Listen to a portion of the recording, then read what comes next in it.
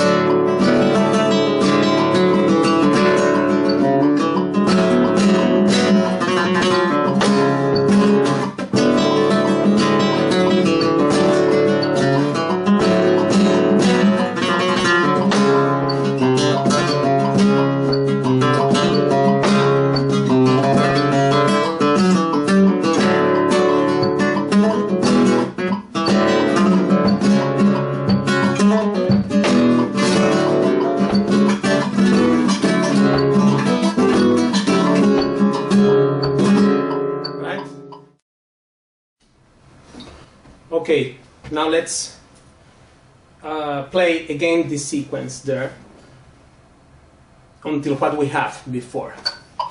1 1 2 3 6 1 2 3 4.